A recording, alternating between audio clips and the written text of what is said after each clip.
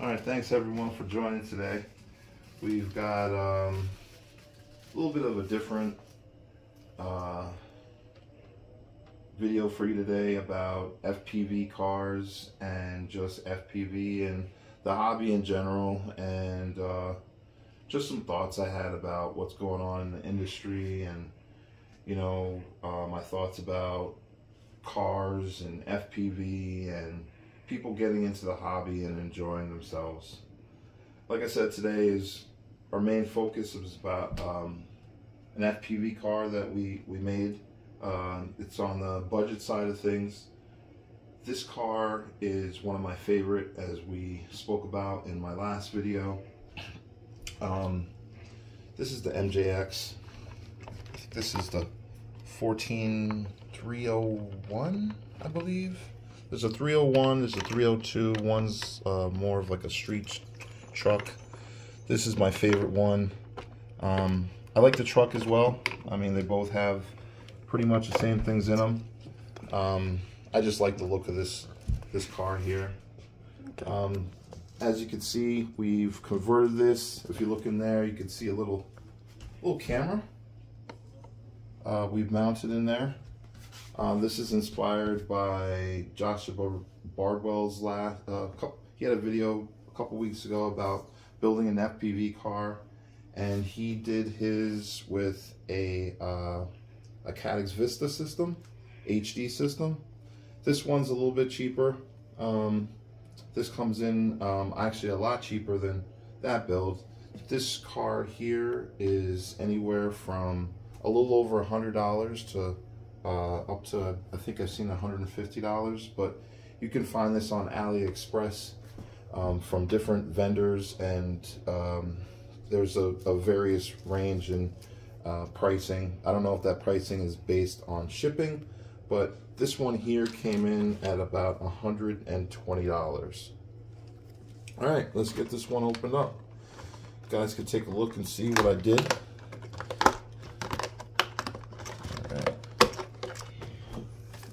All right, yeah, we've already ran this car already, just to test drive it. As you can see in here, we've added the aluminum shock towers in the front here, and we've also added them in the rear. This car's a little bit harder to work on when adding these. There's a screw in the front here, and there's a screw in the rear, right here. See that screw?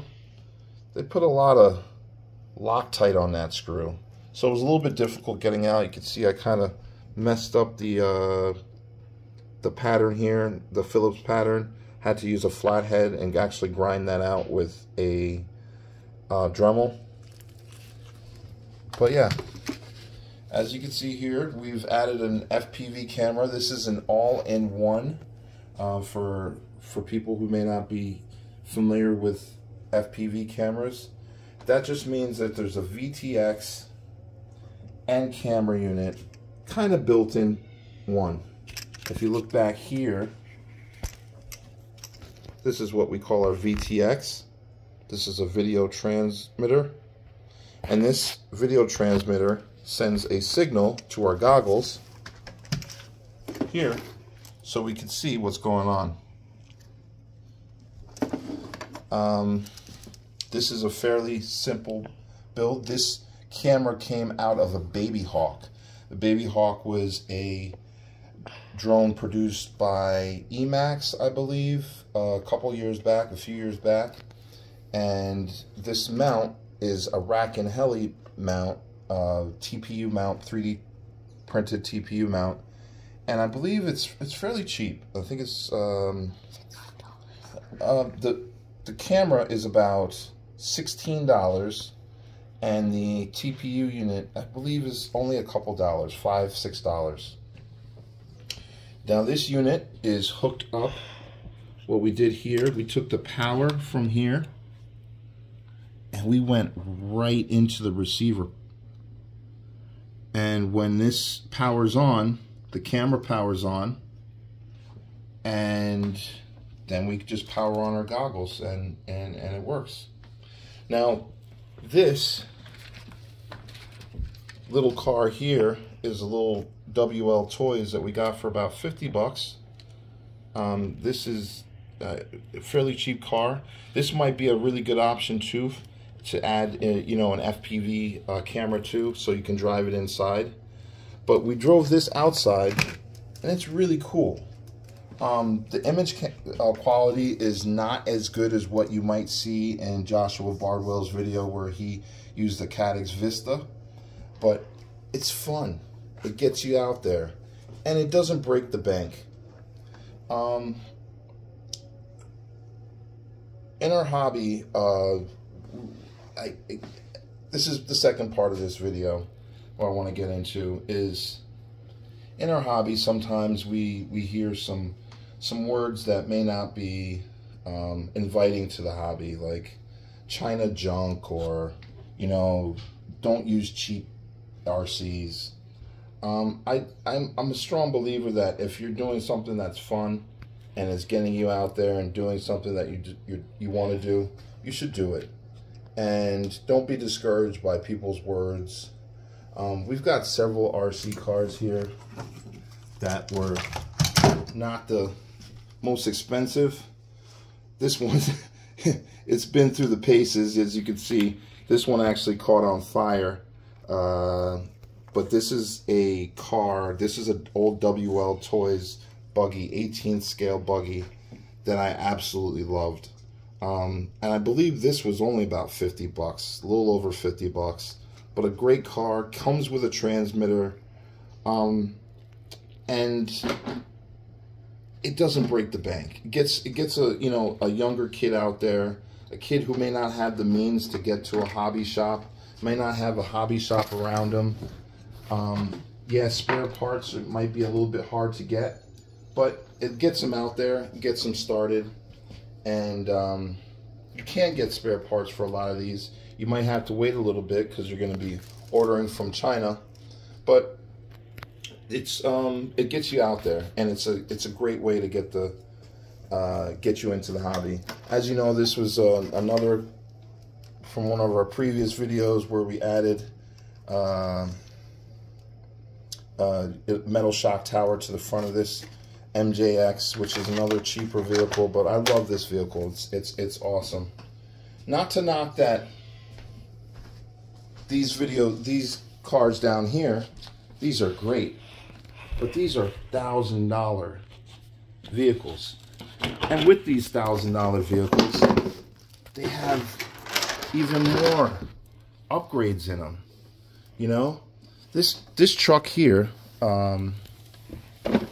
this Traxxas XRT, probably is about $1,500. This truck here, you know, the full build with the motor, the ESC, the batteries. This didn't come with a remote. This additional remote, although this is a budget remote, this was an additional $100. These are really, really expensive. What I'm saying is, you don't need these. You don't need these trucks here to have fun. To tell you the truth, some of the most fun I've been having in the last few months has been with this car here. I love this thing. Me and my son, we street bash our cars. Particularly this vehicle and his truck, he's got the street truck version of this one that we go outside and we bash, and we absolutely love it. This was another truck that I bought from Hobby Wing back in the day. This is another cheaper vehicle. I believe this was the Nitro Circus Mini 16 scale. This was great too, great fun. Modified the top of it here to get it to fit on there. No parts are no longer available, but it got me in. This is another cheap drone. This is I believe a $99 build that I was inspired from UAV Futures. This is a great flying drone, super durable, 6mm arms. Compared to some of the $1,000 drones out there offered by other manufacturers, sometimes it's just not worth it. I'm not saying it's not worth it, because those drones fly great and they offer some amazing features, but I've had great fun with this. And as you can see here in the front, I've crashed this from I don't even know how high up. This thing is solid, doesn't flex, great budget motors. Camera isn't that great, but you know what? It got me out there and it got me started, and I had a great time with it. Now, compared to this, yes, this is a semi-budget build. This is an Apex 4-inch clone with, looks like, cloned motors from the Diatone 3.5-inch. I can't remember the name of it, but this has also got a DJI 03 unit, Diatone stack. And building it myself and knowing the parts and knowing that there's some cheaper components out there that do work just as good as some of the more expensive components, gets me out there to have fun. Now let's talk about some of the options you may have in the FPV realm for these builds that you do with your car. You've got analog. There's also this Caddx VTX you can use here. This is one that's going to come out. We'll actually do a little series on these FPV builds. This is probably going to be the final component that we use in our FPV build, which is using this Caddx Vista and Nebula Pro camera. We're going to mount that in this eventually. Actually, our next build is going to be using, this is one of the small Diatone builds that I did. This is a 3-inch build. You can also find the review of, I don't know if this is 939 or 959 on UAV Futures. They got this thing up to over 100 miles an hour. Super sweet quad back in the day.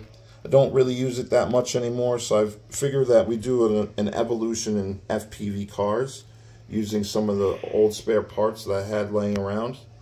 This is an, I believe, an old Eachine VTX, and we've got a Caddx Baby Ratel camera in there, which should give us a little bit better image than the camera that's used in that currently.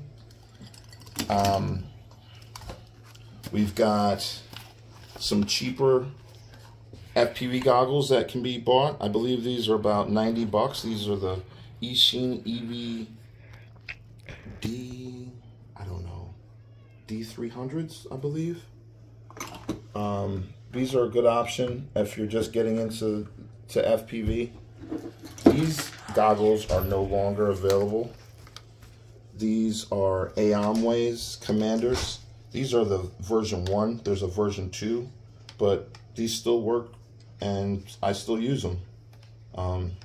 No need to get Fat Sharks or Sky Zone goggles to, you know, I don't see it as a waste of money, but you don't need them. You could have perfectly good fun with this. Now, stepping up, what we're going to eventually use with these is these bad boys here, which is the DJI V2 digital goggles. We can use this with these immersion. This is a goggle module that we can mount on here to get analog video into these goggles. And then eventually, when we go fully digital, we don't want to have to use these or these goggles. We'll just use these, and we'll communicate with the VTX system that we're taking out of here. So there's plenty of options. I think the best option for you is to get out there and have fun. Have fun with the hobby. Don't worry about what people say. Just as long as you're doing what you want to do, it's positive. You're learning, you're challenging yourself, and you're just making the best of life. That's what it's about. Making the best, doing what you want to do, and enjoying. Well, I hope you enjoyed this video. Get out there, drive, fly, build, break, fix, repeat. Thanks, everyone.